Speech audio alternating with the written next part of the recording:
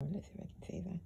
Okay, today I want to show you what the final product. You've seen me preparing the clay, wedging the clay, preparing it for throwing. You've seen me throw. You've also seen me decorating the pots, and now I've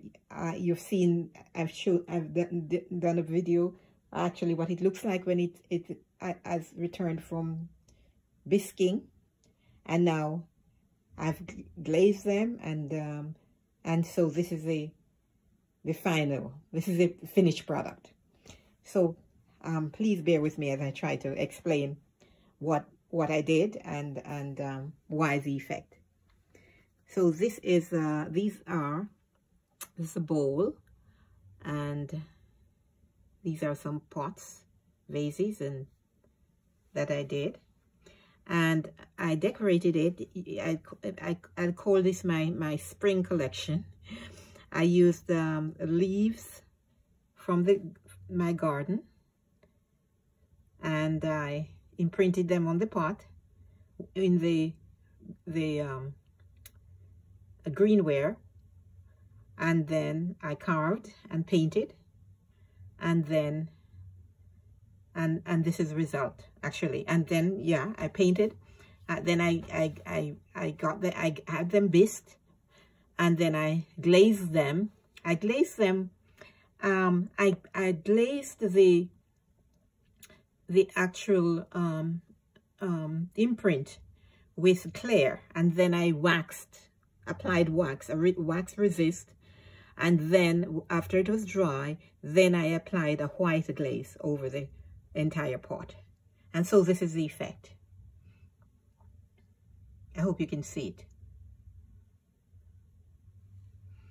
I think it's quite interesting, different from what I expected the colors to be. I've done this before, and it's always different when I get it, you know. I've used the same effect, same method, but the effect is always different. When you see the interaction of the glaze, this time I glazed it white. On previous occasion, I used other glazes, other colored glazes, but this time I used the white, and very interesting. I hope you like it, and that I hope you can see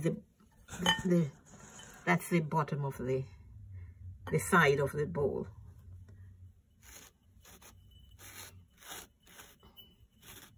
I just turn this around a bit. Yeah.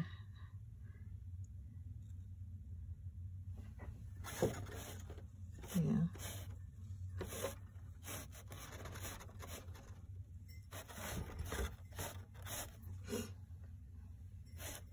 So those are the leaves, and then these are these plants that I imprinted on the pots. Okay, so those are there, and here are some of those that I did the slip trailing, and then I glazed it with celadon. So that's that pot, and the inside. This one is this is very interesting. This is one in which I carved in the pattern, and then I covered it with glaze, with covered it with a blue slip, and then I glazed it. I actually glazed it with celadon, and I like it very much. I hope you do too. I thought it was very interesting, the effect. So on this side, I glazed it in blue, and this side I glazed it in red slip. And so that's the result. Yeah, this is another one that I did slip trailing. That's inside. Okay. This is this one I glazed with what is it? Oh my goodness. Rutile glaze. And I like the effect. This also is a combination of celadon and I'm sorry, I can't tell you the name of the other glaze on top, because I did it some time ago.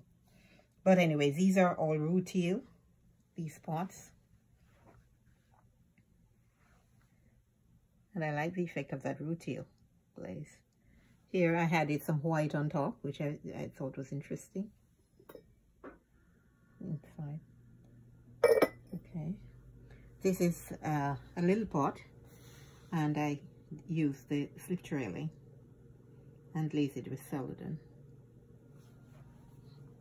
Okay, over here, these are some, I call them soap, leafy soap dishes, and I glazed it. It's a red clay. I glazed it with white.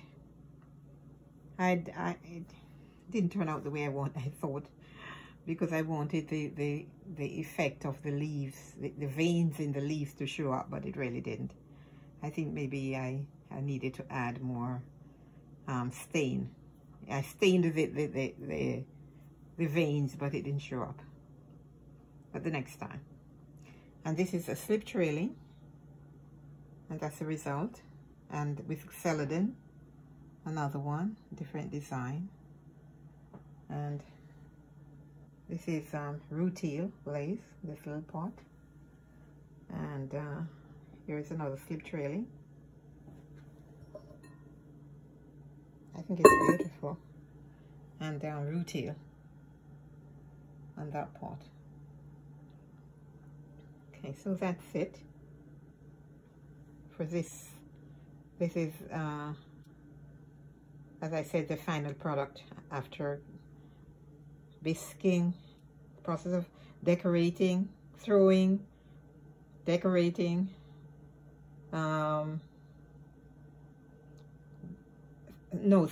bisquing, decorating, and then firing, and this is the end product. The end product is always surprising and exciting.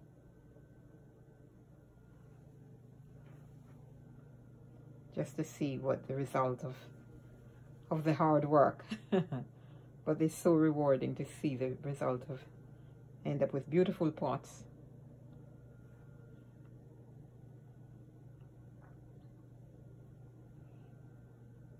I hope you agree.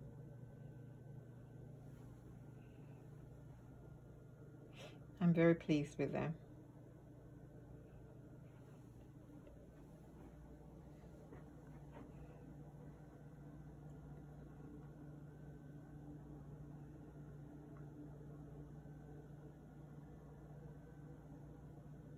They're for sale if you'd like.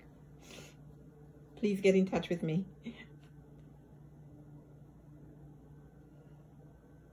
Thank you very much.